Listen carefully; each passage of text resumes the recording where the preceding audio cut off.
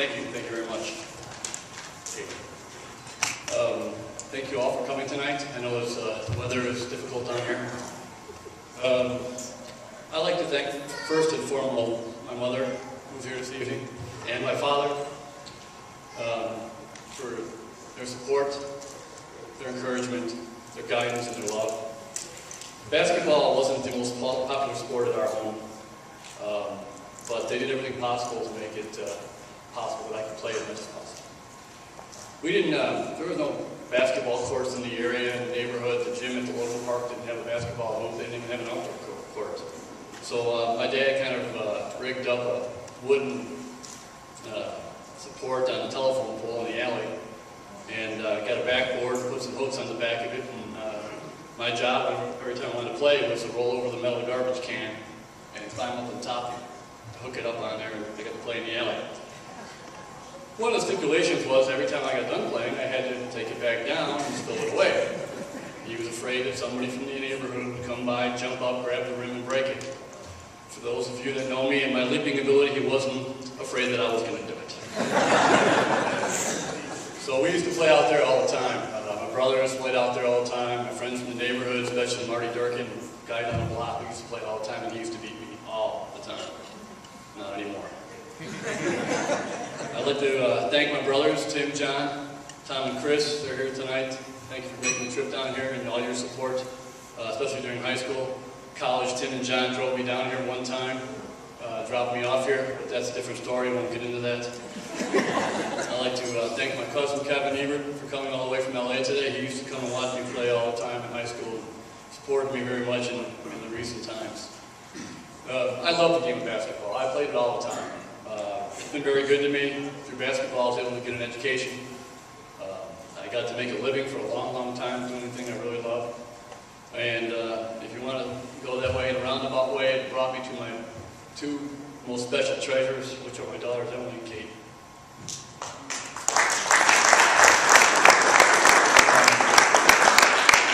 I'd like to thank my teammates in high school who had a lot of confidence in me. I didn't play a whole lot in high school. I was shockingly the tallest person on the team, so they kind of threw me out there so I got to play and developed into a decent player, I guess.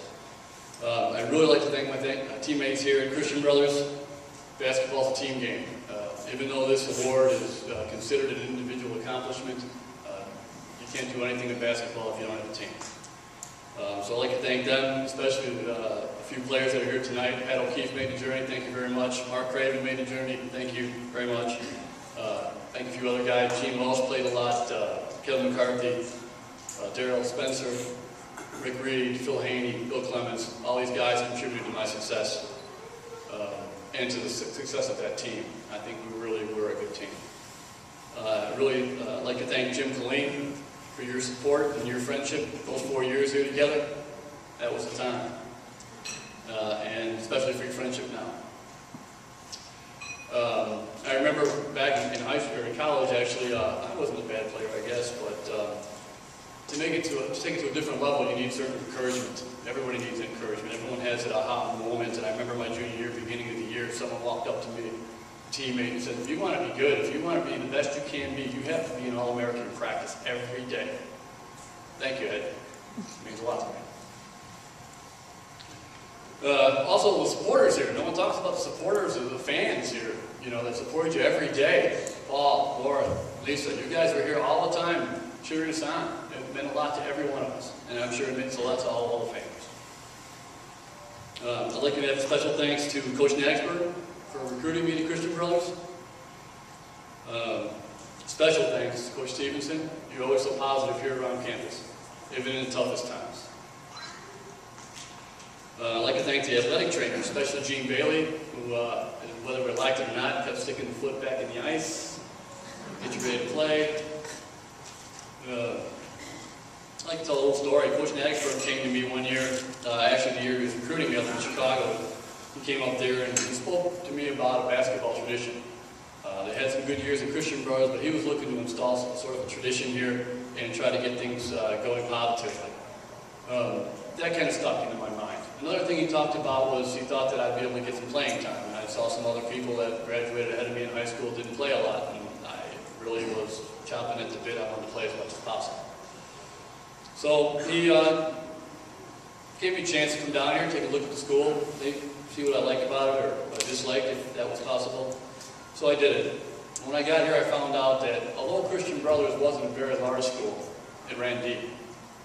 It ran deep academically. I came down here and I remember I talked to people here telling me about the academic challenges they faced every day, even the athletes.